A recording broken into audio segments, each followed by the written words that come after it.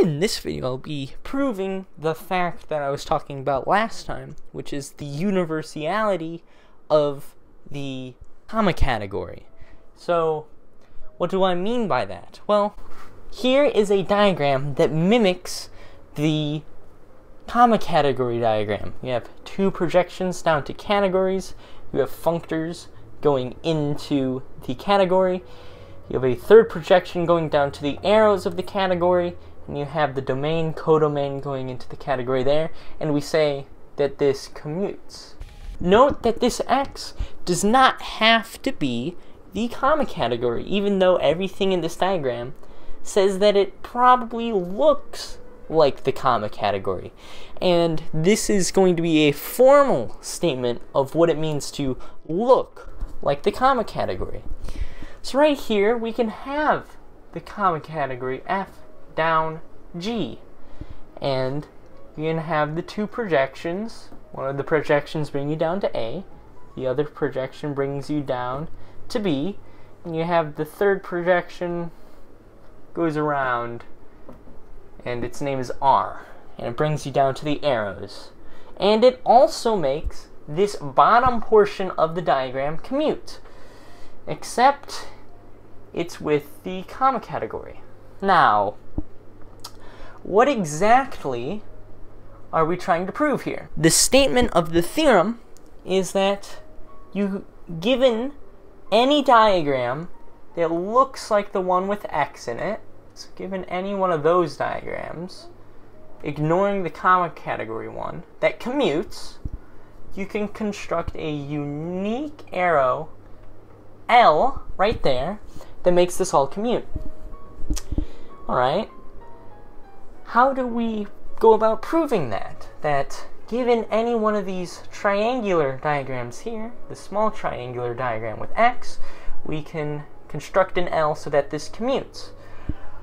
Well, let's go ahead and see what it means to commute first. Alright, well, we'll have L, and then we'll have P, so that is PL, and this takes you from X to A. And so that has to be equal to P prime. And then we'll also have L and then Q, which is QL, which then has to be equal to Q prime right there. And then we'll also have L and then R, so R composed L, and that has to be equal to, because this takes you from X around to the arrows of the category, it has to be equal to R prime. That's what it means for this diagram to commute. So if we can prove these three facts, that's all we need to prove the theorem. Alright, how do we do that? Well, it's actually given by these results right here.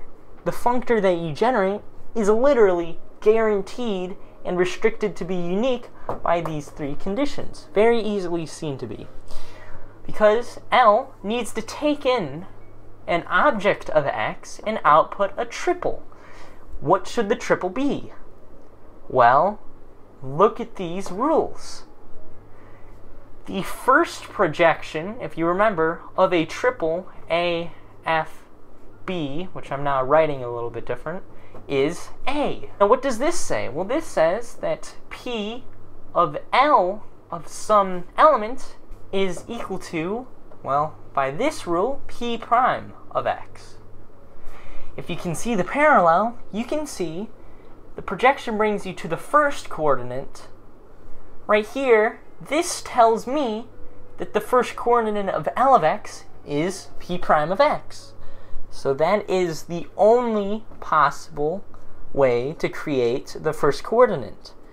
Same thing with the middle coordinate, with R. So R of A, F, B is F. And by this rule, we have R of L of X is equal to, right there, R prime of X. And so similarly, we just do R prime of X for the middle coordinate, because R sends you to the middle coordinate, R sends L of X to R prime of X, therefore the middle element of L of X is R prime of X. And this is the only possible way we can have this, because it's guaranteed by this condition right here. And then same thing with the third coordinate, it would have to be q prime of x. Now what about acting on arrows? So how would I do L of f?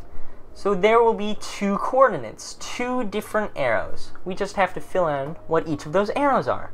Same exact logic. The projection of an arrow, a projection of an arrow coming from the comma category is just the first coordinate of that pair of arrows. Well, looking at this, we know that P of L of an arrow must then be equal to P prime of that arrow. And so I think you can see where this is going. That means the first coordinate of the pair must be P prime of F. And then, same exact region with the follow-up arrow. So it would be Q prime of F. And that's literally all you need to prove uniqueness. This is it acting on objects, this is it acting on arrows. That is uniqueness. The only thing I really have to prove is that it commutes with, is that these arrows commute with R. Because R is not involved here. There's no uniqueness, and we didn't base it off of this property. So how do I know that R of L of F is equal to R prime of F? Let's first figure out what R of L of F is. So R L of F is the pair P prime of F and then Q prime of F. Alright, then R of anything is just the functor F applied to the first coordinate, P prime of F, and then G applied to the second component, Q prime of F. So this is the pair that we're left with. How do I know that this is equal to R prime of F? I'll use the commutivity of the original diagram to prove this. So from the commutivity of this original diagram, I know that if I do R prime and then I do domain, that has to be the same as doing P prime and then F. So what I get out of this is that the domain composed with R prime, so domain of R prime, has to be equal to F P prime. And then I also get that the codomain of R prime, so I do R prime and then I do the codomain there, has to be the same as Q prime and then G, which is Q prime and then G. What does this tell us?